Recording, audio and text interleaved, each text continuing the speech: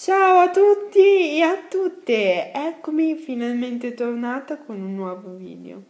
Dopo la recensione della serie TV 13, nonostante a molti di voi sia piaciuta molto, una ragazza di voi mi ha consigliato di tornare a fare qualche video un po' leggero, perché evidentemente vi mancavano anche un po' questi video un po' simpatici.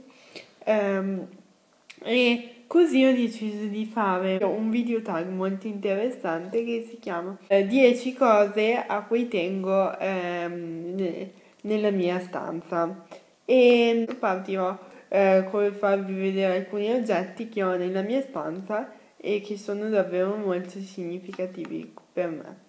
E questo video l'ho visto fare da una ragazza che si chiama Chiara Falco, e il suo canale ve lo consiglio perché fa dei video davvero molto carini, e i suoi video più belli secondo me sono i video delle cover musicali, perché ha veramente un talento spiccato nel cantare. Quindi la saluto, ciao Chiara, e vi consiglio a tutti di andare ad ascoltare le sue cover e guardare i suoi video perché è veramente una youtuber bravissima, oltre che una ragazza dolcissima. Quindi partiamo subito. Allora, il primo oggetto che vi mostro è questo, ed è una cornice che mi è stata regalata da una persona a cui tengo molto, e è una foto che questa è una foto che abbiamo scattato insieme un giorno molto importante per me, ovvero la presentazione del mio libro, e l'ho modificata in questo modo perché così sull'altro lato si vede anche una frase con scritto la speranza vede l'invisibile, tocca l'intangibile e raggiunge l'impossibile.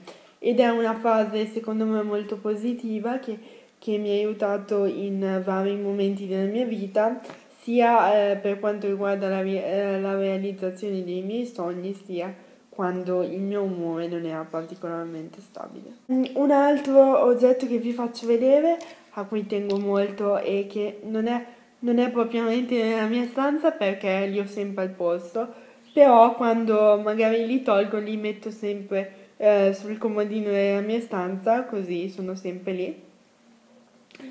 E sono questi braccialettini qua, a mio parere molto carini, che mi ha regalato sempre la stessa persona, perché siccome io e questa persona siamo molto legate, questi braccialetti penso che testimoniano molto bene il nostro legame, e appunto sono di un colore che secondo noi è sempre molto positivo, ovvero il verde, che si collega alla speranza, e quindi noi nutriamo sempre la speranza che la nostra amicizia sia sempre sfavillante e fantastica come lo è tuttora, diciamo.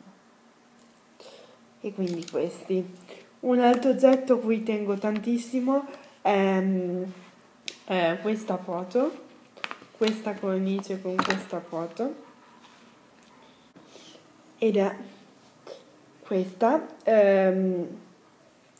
chi ha raffigurato sopra è il mio nonnino,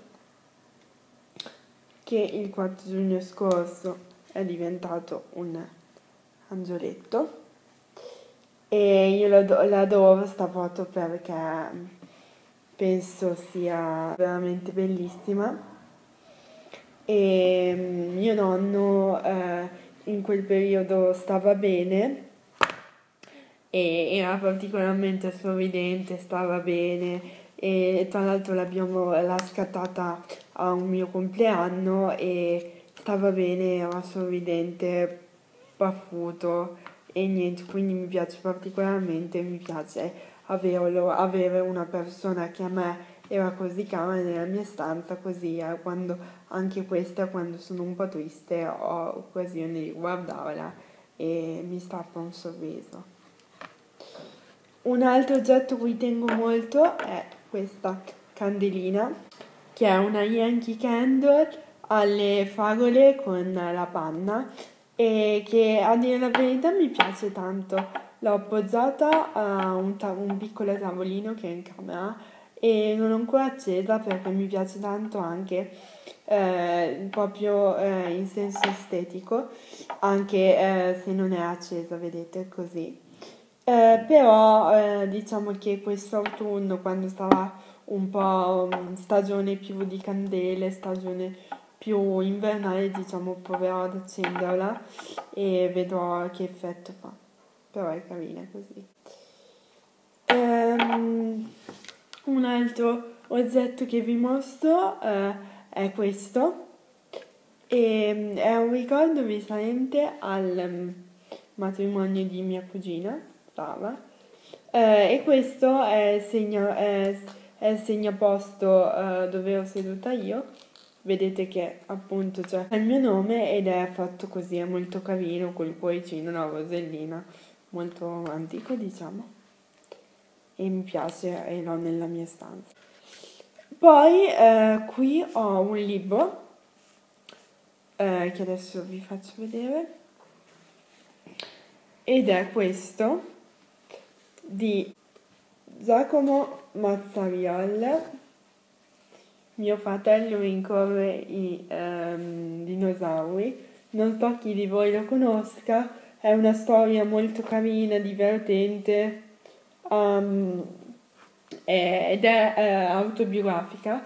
Parla di un fratello maggiore che racconta la storia di come dopo l'adolescenza è riuscito a accettare la nascita di un fratellino Down che all'inizio sembra un po' strana l'avvicinamento che il protagonista ha a suo fratello, però alla fine scopre che ha delle doti nascoste. L'ho letto, ci sono particolarmente legata perché parla anche appunto di disabilità ed è una storia autobiografica, e questo ragazzo e suo fratello sono anche andati a Tussica Vales e hanno fatto uno sketch molto divertente. Io l'ho seguito e mi sono divertita, quindi prendete questo video anche per, insomma, per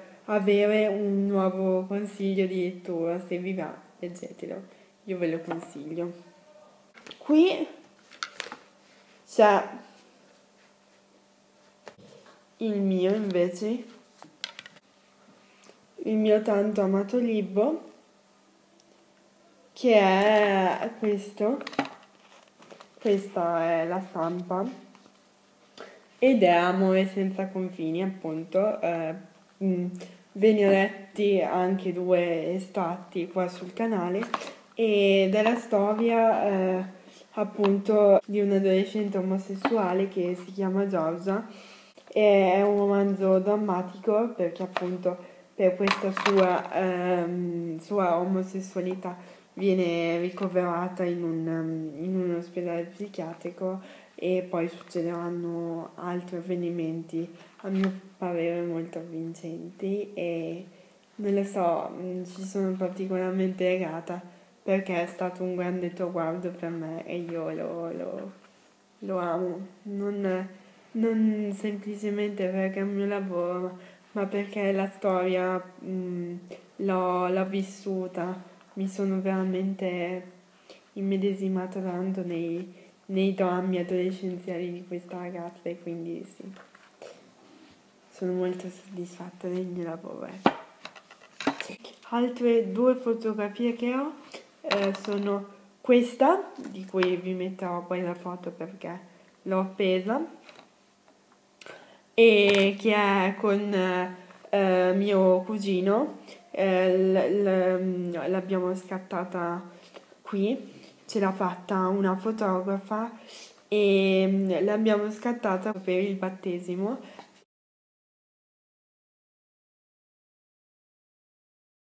E come vedete siamo tutti e 2 molto sorridenti in questa foto, e è stato uno dei pochi scatti in cui lui si è lasciato prendere in braccio. Infatti io sorridevo tantissimo ed ero davvero molto molto molto molto emozionata, perché si prova un'emozione indescrivibile nel tenere fra le braccia un bambino. Un altro oggetto a cui tengo molto è quest'altra cornice. Sì, ho tante cornici, ma perché sono proprio appassionata dei ricordi tramite immagini. E è una foto della mia classe delle superiori che mi è stata regalata da loro per il mio compleanno di quest'anno. E mi piace averla accanto a me nella mia stanza, così mi ricordo sempre di loro e mi ricordo in che classe bella, meravigliosa sono capitata e sono consapevole di essere veramente fortunata. E l'ultimo oggetto, se così si può chiamare, che vi mostro è questo, è sempre una cornice di cui adesso vi metto la foto.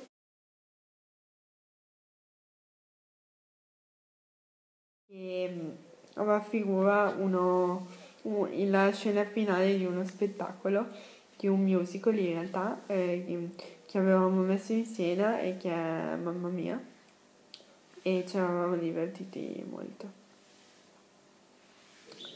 E niente, questo era il mio video delle 10 cose che ho nella mia stanza. Spero vi sia piaciuto. E niente, io vi mando un bacione. Se questo video vi è piaciuto fatemelo sapere con un pollice in su, un commentino se volete dirmi a quali oggetti tenete di più voi.